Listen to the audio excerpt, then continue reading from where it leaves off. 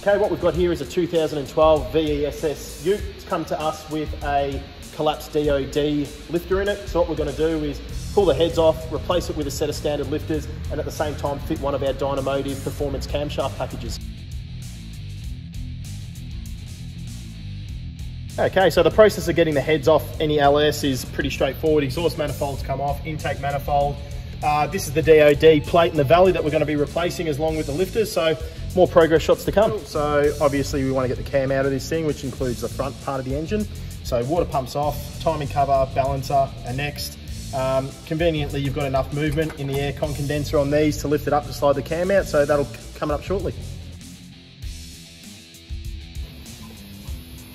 Righto, as you can see, passenger side heads off, driver's side's nearly off as well, so it gives us access to the lifters, which are underneath these retainers. Undo the retainers, pop the lifters out, and that's when we'll be doing the changeover. Right, so the heads are off, as you can see, and I've removed the lifter retainers as well as the factory camshaft.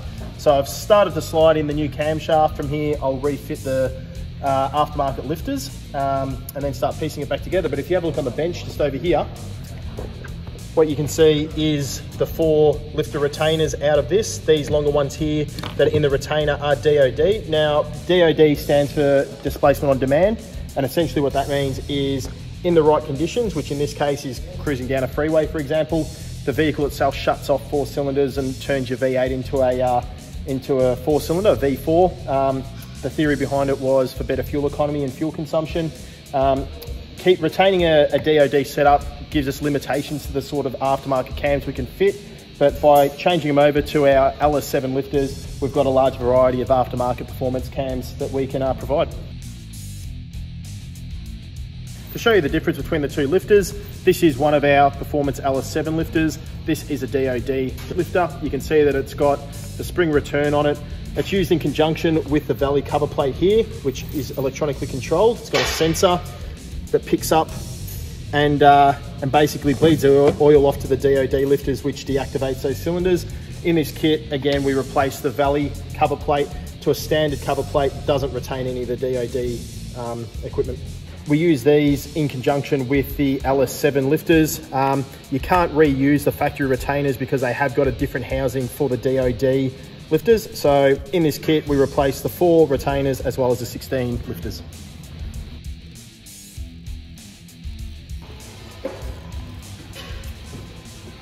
Okay, we are done. Heads are back on, cams in it. D.O.D lifters have been removed. We've got standard LS7 lifters in there, as well as replacement gaskets, oil, new coolant, etc, etc. It's ready for the dyno. We'll post up some results shortly.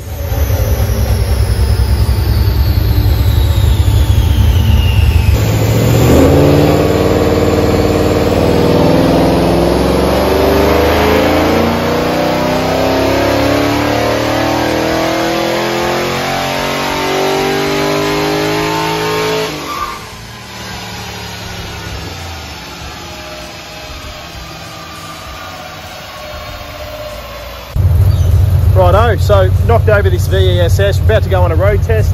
As you can see, has got a set of headers on it, high flow cats, 3-inch twin system exhaust, VCM OTR intake, and of course the Dynamotive cam package. Let's get out on the road and see how it goes. Off the dyno now, super happy with the result. We'll obviously out on a road test, but it made 317 kilowatts at the wheels. Now, that is a very impressive figure considering the size of the wheels and tyres on this particular VESS. Standard wheels and tyres would bring another 10 kilowatts into play there, so we're absolutely stoked with the result.